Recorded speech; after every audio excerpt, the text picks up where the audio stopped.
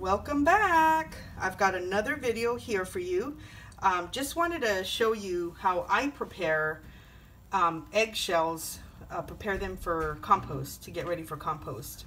Okay, so first of all, and I've already done this, I don't want to have the water running too much, but just for purposes of demonstration, what I do, these are eggs that I used this morning for breakfast. I used them for scrambled eggs.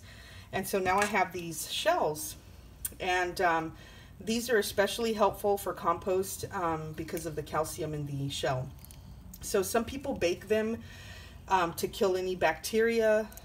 Others boil them for a couple of hours. But what I simply do when I'm not doing the boiled eggs and I've got yolk in there is I simply wash each one and wash each one of the insides. I break the little membrane, and you can do this with just a tiny bit of bleach if you'd like, and put it in soaking water and wash them that way.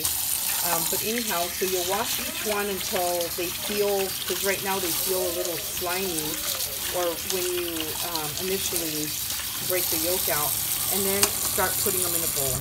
Now, I've already washed all of these and,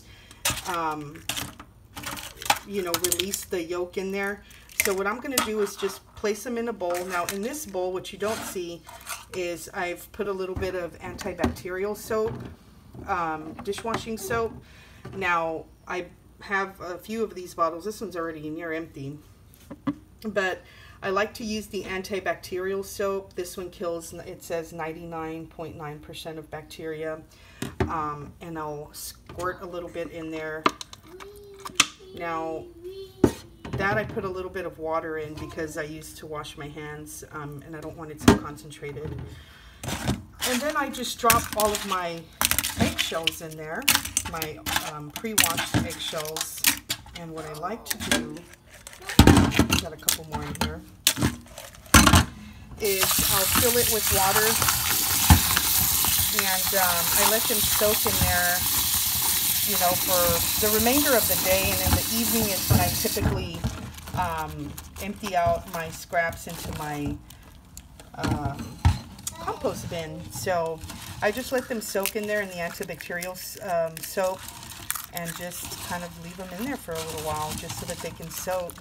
And once I've done that, before I put them in the compost bin, is I'll wash them with the water hose one more time, you know, rinse them outside, and then I'll drop them in the compost bin. But that's pretty much it. And just to give you an idea of what today's and last night's compost material consisted of, this is today's snacks. My grandson loves bananas, so I always save the peels, oranges, and then from last night we had rice with, well, this is actually from a couple days ago, celery. We've got, these are oranges that were not eaten, garlic skin, zucchini ends, here's squash, oranges. We do eat a lot of mandarins and oranges, so we do have a lot of those that compost.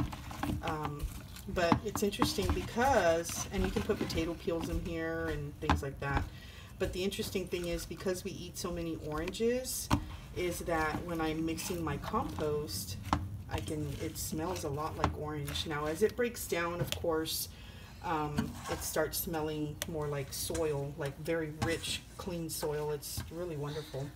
But anyhow, today I will be emptying this out. Now, throughout the week, I just put it in a plastic bag and I collect them, and then on the weekend I put it in my compost bin. But I hope this video helps.